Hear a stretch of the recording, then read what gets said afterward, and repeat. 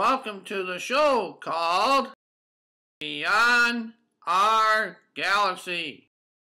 On today's show, we're going to be talking about the following three things that relate to the subject of astronomy. Binoculars, telescopes,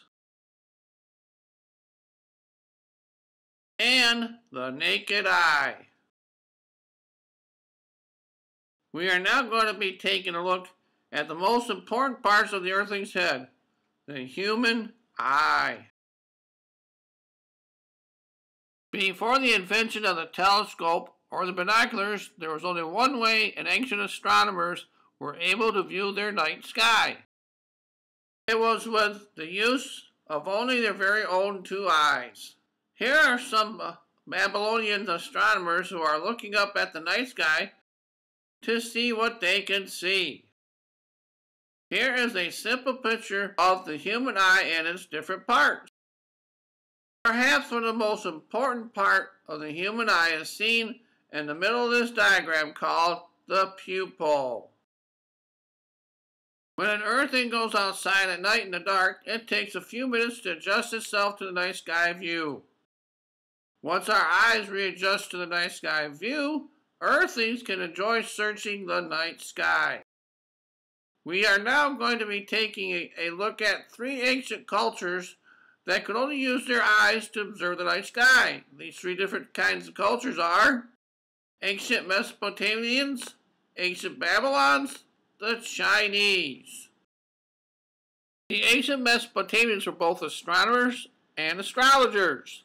As seen here in this picture, the astronomers are giving the king his reading in astrology. As one can only imagine, the astronomer-astrologer needed to be very careful giving the king a good reading. Here is a map of where the ancient Mesopotamian empires were located. Here is what is called a cuneiform tablet. Ancient astronomers, astrologers would write or scribe on this tablet the things they had seen in the night sky or what would possibly happen in the future.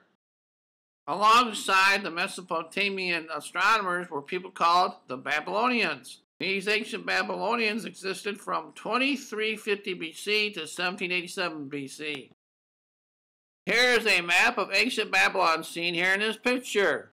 Once again, the Babylonian Empire existed from 2350 BC to 177 BC. The Babylonians also studied both astronomy and astrology as well. The Babylonians were known as a lion because they conquered and devoured many nations. Here is a picture of two Babylonian astronomers exploring the night sky with their eyes and writing things down as what they see. Note that the one who is not writing is using a special kind of astronomy tool called a sextant. Here is a picture of a modern-day sailor using a sextant to help guide them through the seas.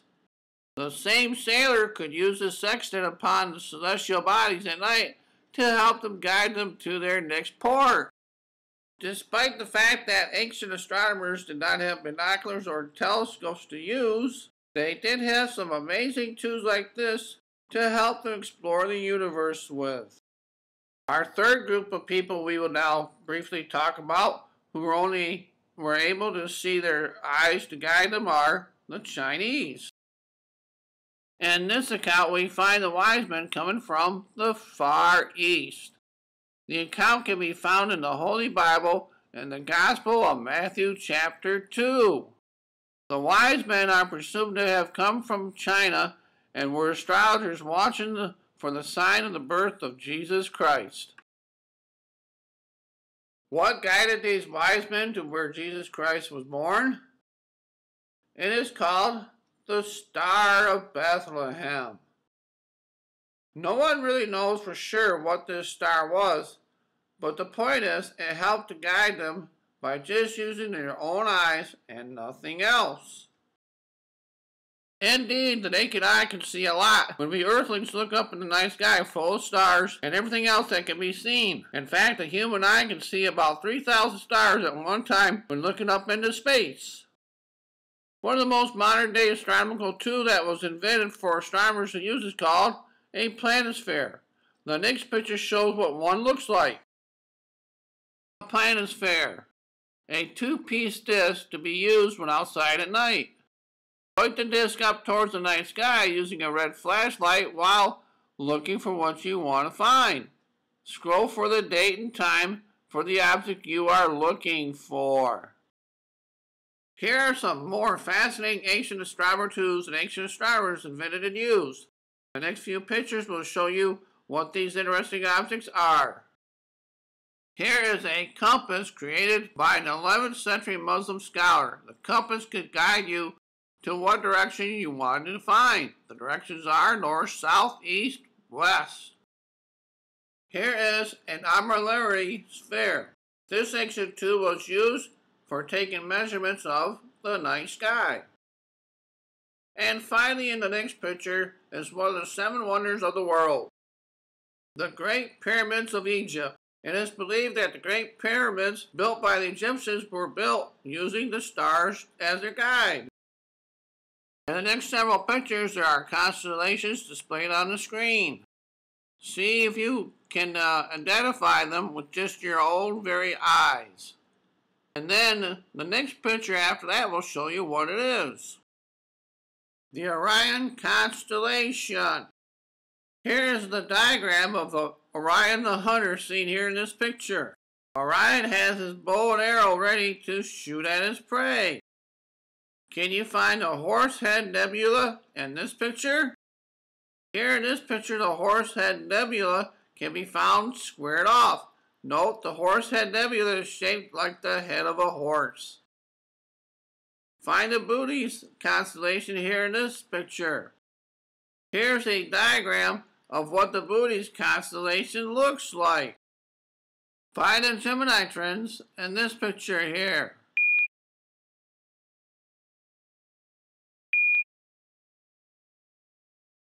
Here is a diagram picture of what the Gemini twins look like.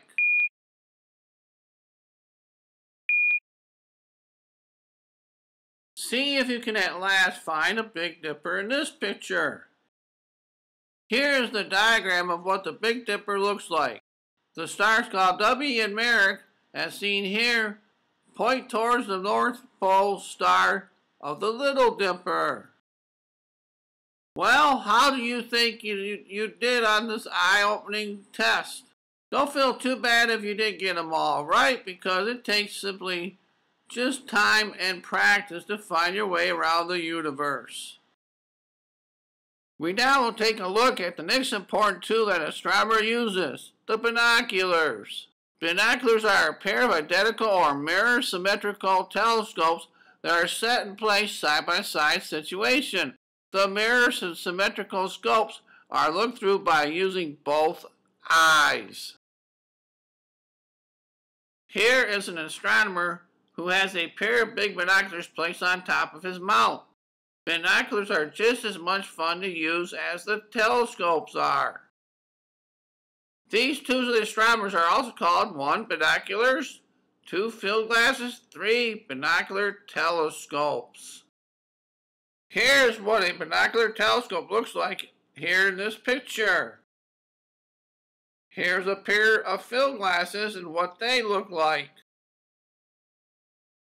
Here's a picture of regular binoculars and what they look like.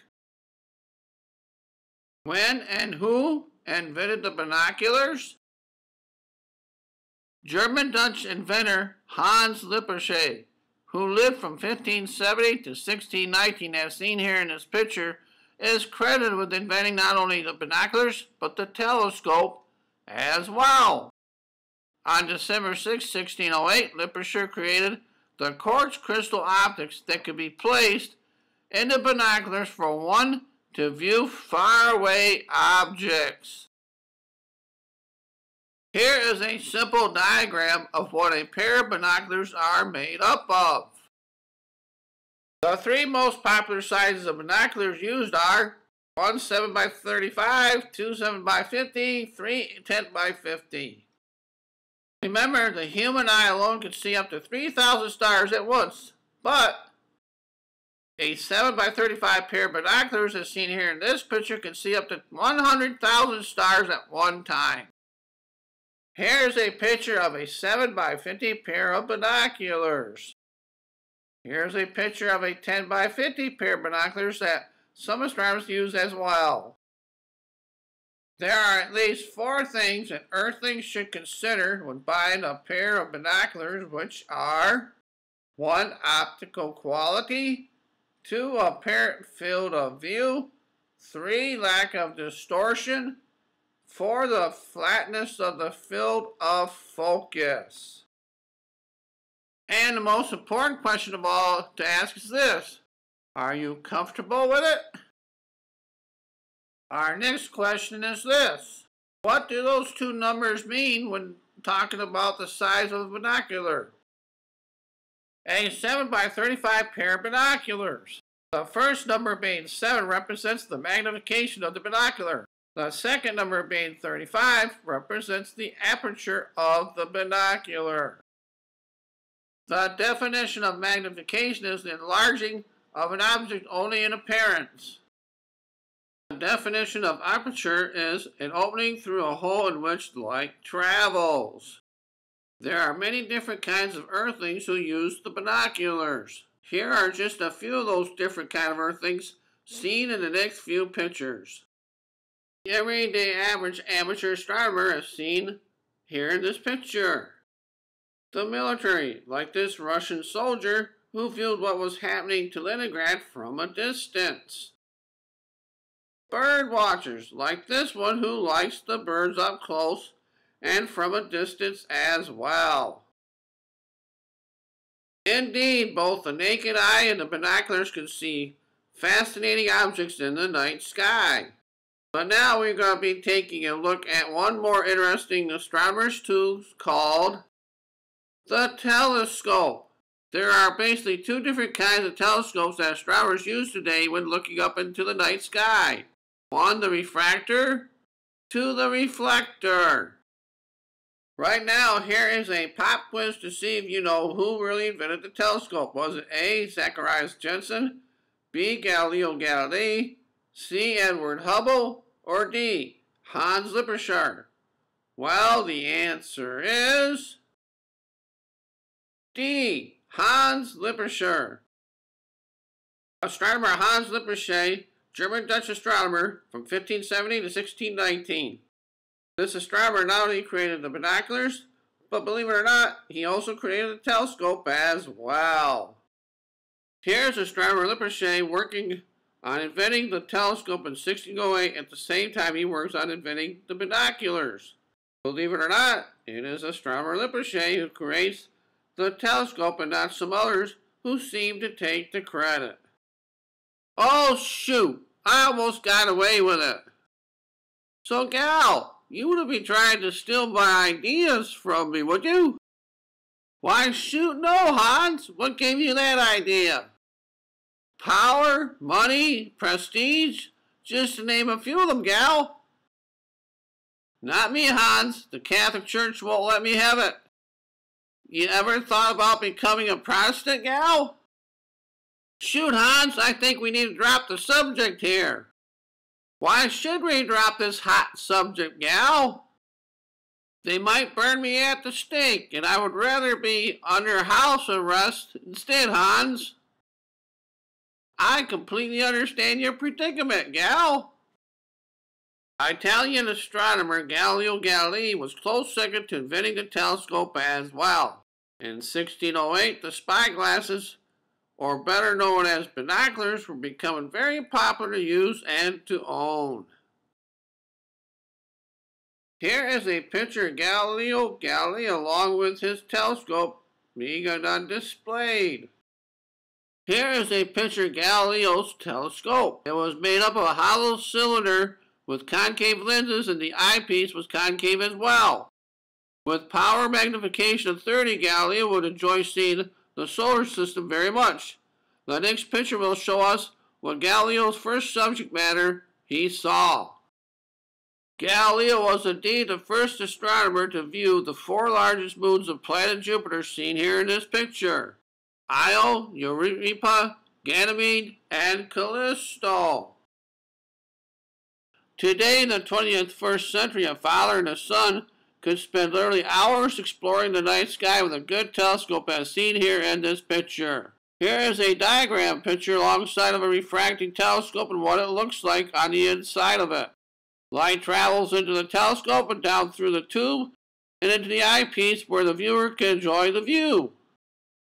The next few pictures are taken from a refracting telescope. So just sit right back down in the easy chair, relax, and enjoy.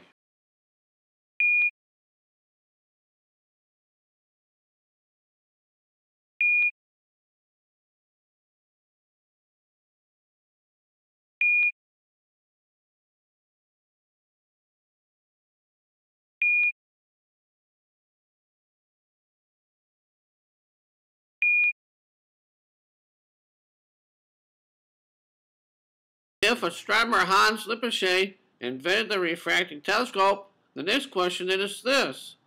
So then, who invented the reflecting telescope? British astronomer Isaac Newton, 1643 to 1727. It is astronomer Isaac Newton who invented the reflecting telescope in 1668. He used a concave mirror that reflected the light up to a flat diagonal mirror and then into an eyepiece. Here is a picture of Isaac Newton's telescope. Isn't it amazing what our forefathers were able to do with the limited kind of technology they had back in the early days of astronomy? Here is a diagram of what the reflector telescope looks like on the inside of it. Light travels parallel to the telescope down to the primary mirror. Light then bounces off the primary mirror and travels back up to the eyepiece where the viewer can see the object. Here in the next few pictures are pictures of space taken with a reflecting telescope. So just sit right back in your easy chair, relax, and enjoy.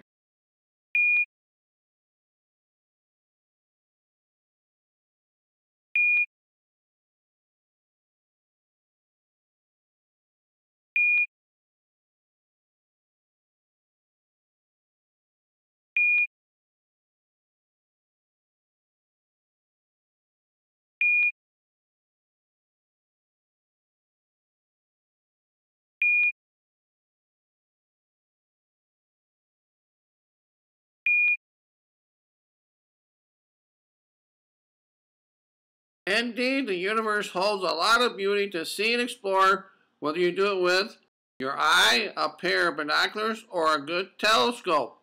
Exploring the universe can be an enjoyable lifetime experience. Just remember the following things about telescopes.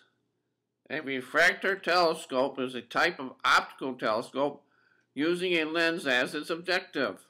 A refractor telescope is also known as a dioptric telescope.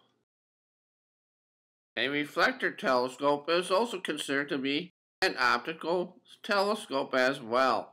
Reflector telescopes uses a number of single or curved mirrors to help reflect light that will help form an image.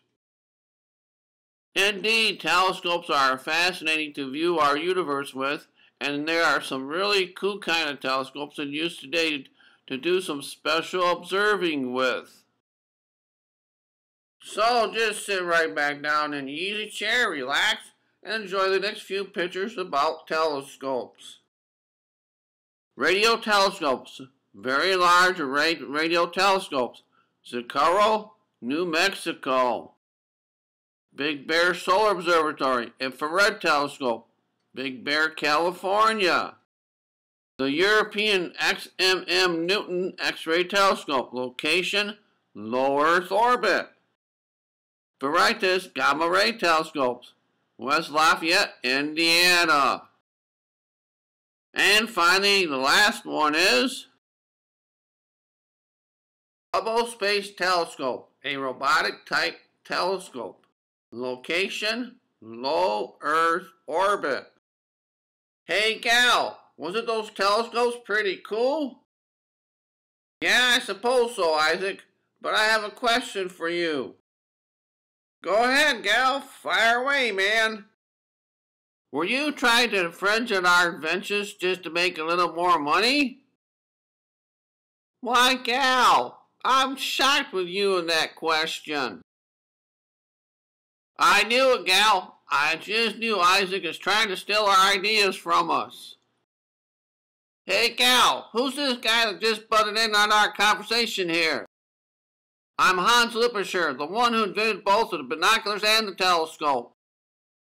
Why, fruity tooty to you, Hans. I'm Isaac. I discovered gravity. We all know that, Isaac. But were you trying to infringe on our ideas or not? Why, shoot no, gal. I was just trying to improve on the idea. Besides, Her Majesty the Queen would allow me, and my British government would tax me to death. Well, Hans, I guess Isaac wasn't so greedy after all. I suppose so, gal. I suppose so. Hey, gal, I have just one more question for you.